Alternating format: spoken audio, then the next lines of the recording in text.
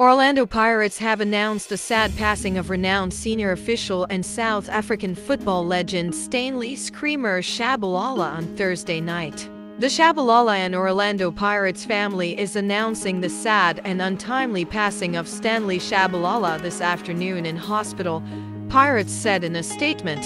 Stan, as he was affectionately referred to by everybody, succumbed to the injuries he suffered when he was shot in March this year. The Tshabalala and Orlando Pirates family will furnish the details in due course.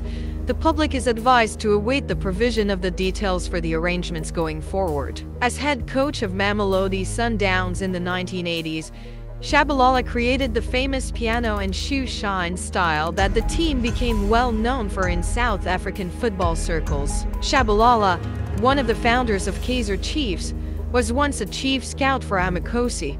He earned the nickname Screamer because of his incessant shouting for the ball. Born in Orlando East in 1949, the first sport to attract Tshabalala was boxing. He was a student of the famous Transvaal boxing champ, Jerry Molloy. The former Bafana coach started boxing lessons while he was still at school. "I wasn't a great boxer.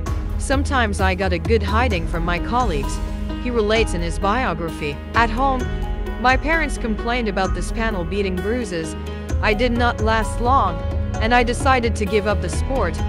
He then decided to devote his whole life and spirit to soccer and was already a regular in the street teams. In 1968, "I was recruited into the local team Orlando Preston Brothers," he explains in his biography.